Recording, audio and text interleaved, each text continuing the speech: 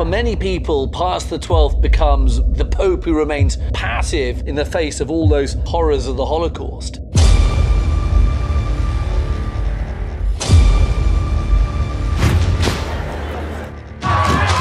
And the big question we have to ask is, does the Church have some responsibility for that?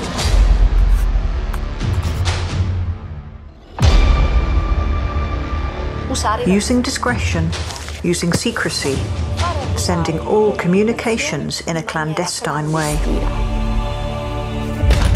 I have decided that the opening of the Vatican archives for the Pontificate of Pius XII will take place on March 2nd, 2020.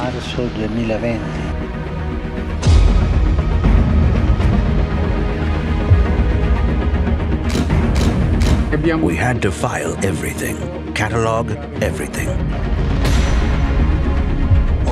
We had material every day, thousands of letters every week.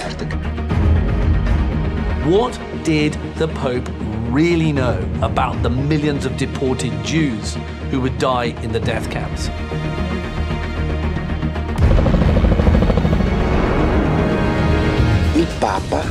The Pope attempted remote exorcism on Hitler.